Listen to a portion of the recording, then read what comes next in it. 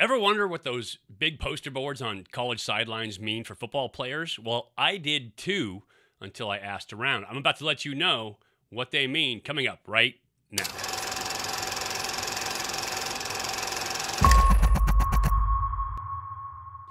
Hey everybody, welcome to Elite Athletes TV. I'm Mike Pulaski, former 11-year pro and world champion quarterback, and today I want to talk about signaling in from the sidelines, kind of the evolution of how it happened in college football and what those poster boards on the sideline are all about. But first, if you're new to the channel or if you just dig football content, love talking about quarterback play, love learning how to develop as an athlete, please subscribe to the channel, make sure you ring the bell. Also, give us a like down below, hit the thumbs up button, and leave a comment so that I can understand what it is that you're looking for and how I can help you, or just tell me what you think about this video. Please share this out. Let your friends, teammates, family know that we're out there. I appreciate all the support you guys have given me for this channel in such a short time, and I want to continue to grow this channel. So now let's talk about signaling from the sidelines.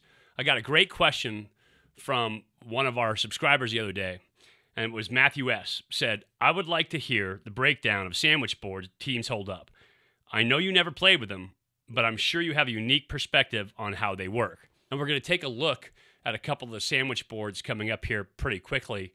I'll show you some, tell you what I think about them, but I just want to kind of set the stage for it right now. When I was playing back in college and in the NFL, we would signal in the plays from the sidelines.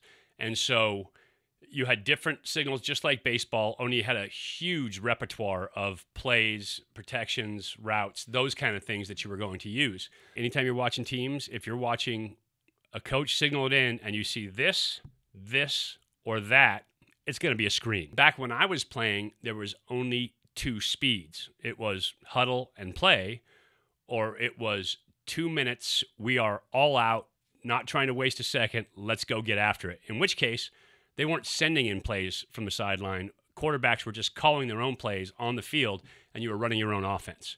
So those were the two different tempos that we had back when I was playing. Nowadays, college football, tempo has become a real tool.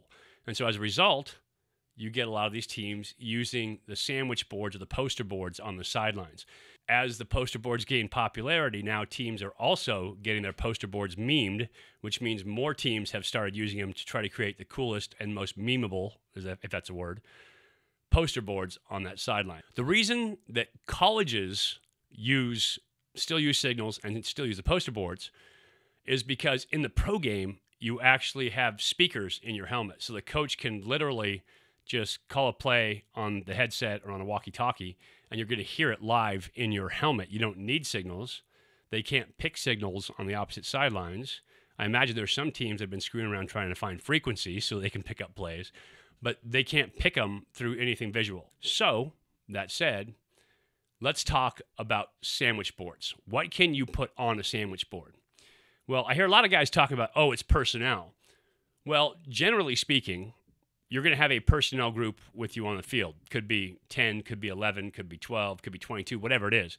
You're going to have that personnel group with you on the field. And so if the coaches want to change personnel groups, they're going to do that from the sideline. So although they may have something on the cards about personnel, you're already going to see what personnel group is coming onto the field. So it could be there to alert you, to tell the team, hey, get them off the field because we've got Eagle coming in or we've got Seattle coming in or whatever it is. But personnel is a coaching decision, comes from the sideline. You're going to see that. So personnel, not as big a deal when it comes to those sandwich cards, but you can have formation, you can have motion, you can have the play or plays, in case you run with a check with me offense, where you could have a play designed in, RPO takes care of that for you, but you could have two plays depending on which defense you get. You check with me as a quarterback, so it could be plays coming in, and then as I pointed out earlier, tempo is now a big deal in college football, so you could have the tempo of the play as well. The last thing that you're going to have is you may see guys calling plays on the sideline, running in signals, doing something, touching their helmets or their shoulder pads or whatever with the headsets on.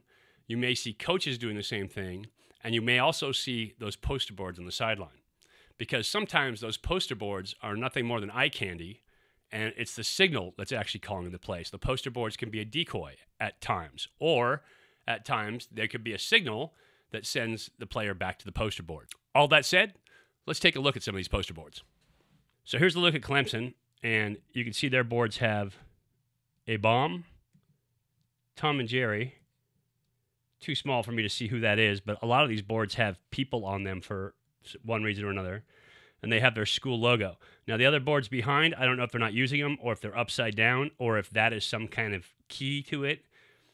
A lot of the times, they will have their own special code that it takes Enigma to break, but you also see coaches and players down here signaling. Generally speaking, they're saying, this is that feed me move where they're spooning something in their mouth. Likely, they're saying, run the same play again. Feed me. Do it again. Feed him. Give him the ball. Probably running the ball, running it extremely well. Probably have an RPO on, knowing Clemson. And so they're saying, feed him. Do it again. Keep feeding the machine. Let's go. And this board, in this case, is probably a decoy. Now, again, you have two coaches in this case, a coach and a quarterback, in the same signal. And so that means something. When you see two guys doing it, it likely means something, unless, of course, they've built up this entire scheme where one guy does it, two guys does it. But see, the combinations are endless in terms of how you can run this. Now let's take a look at Oregon. I love this because it's old school with Caddyshack, Bill Murray, and the Gopher. Seems to be a lot of Gophers all over this thing. Anytime you have Lee Corso on a board, that means you're going to get on ESPN.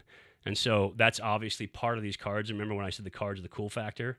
That's part of it right there. And then team logos. Oftentimes, teams will use team logos for formations. If they saw Seattle or Detroit or San Francisco run a certain formation, a bunch package, whatever they want to get to, they'll use some kind of team logo for something that they saw on film to get to a formation or a play. And they'll keep it consistent so that every time they call a professional team or a college team or whatever it is, it's going to be a formation, or they'll call that college team or a pro team and it will be a play.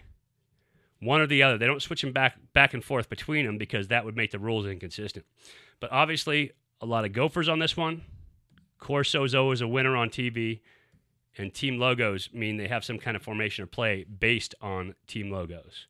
Now remember, we talked about what can you put into it. You can put in formation, you can put in motion, you can put in play or plays, and you can put in tempo. I love this one from Oklahoma State because this is likely the wheel of tempo. I would guess whichever side is up or down, depending on what they've said this half, is going to be the tempo of that play, of that series. In this case, you've got movie with hot buttered popcorn tempo. Sit down, relax, watch a movie, right? You've got the slug it out, which to me would be like a grind it, kind of slow it down, super slow. We're going to grind it out, punch them in the mouth, that kind of tempo. You've got poker, where you can take your chances, maybe change up the tempo a little bit. I don't know. I'm just guessing, but I would say this is the tempo board in the hexagon. You've got the Gatorade, which means everybody's going to be thirsty because we're running really fast. You've got the nuclear explosion. By the way, they double dipped on the nuclear explosion here on the left-hand side. But the nuclear explosion, which is super hot fire, like let's get it going. And then Nike, of course, I believe he was a Greek or a Roman god, but he was fast. And so that's super fast is the Nike. Or somewhere in there is your tempo for your wheel. On the opposite side, you're going to have plays and formations. And, you got Duck Dynasty and Ice-T and Michael Jordan all on the same board. How can you miss? And coaches, of course, this is after the fact or before the fact, but somebody down here is waiting around to signal this in. And so if you're going to go to the board, somebody's going to give you a signal of which one you're working on. Is it up or down? Is it left or right? Is it a single board? I would guarantee that all of these pictures don't mean anything, don't mean something on the same play. Some of those are decoys, some of those are dummies. Again, you can see school logo in there, and you're going to see a lot of that on these cards where you see the school logo in it. And so that's one where there's a lot of decoys up there, a lot of dummy calls up there, but there's also some information up there the team and the quarterback needs. And this is one of my all-time favorites because it's University of Auburn, and being a Pac-12 guy, I love to laugh about the SEC, but they have to let them know that they're going to school at Auburn, and so they have all 4 of the logos here. The standard letter logo, the full design logo, the old school logo, and the war eagle. And so, again, somebody signal us in. You can see this guy over here giving him a signal on the sideline. That's going to tell him which of these 4, 1, 2, 3, 4, means something to him. And as a result, that's going to be the play call the way that it comes in. So as you can see, a million different ways to get formation, motion, play, tempo into the game. Sandwich boards, a quick way to communicate that, especially for those teams that use those up-tempo sets. If you like what I did here today, and if you love talking football, subscribe to the channel, ring the bell. Make sure you like it down below, give it a thumbs up, and leave me a comment. I'd love to hear your thoughts on the poster boards from the sideline, what you think about them, maybe what's your favorite poster board. Also, share this out. Friends, family, teammates, fellow quarterbacks. That'd be fantastic. I appreciate your response and your help on this channel. Let's blow this thing up. Let's help as many young quarterbacks, as many young athletes as we can. We had a little fun today with the poster boards.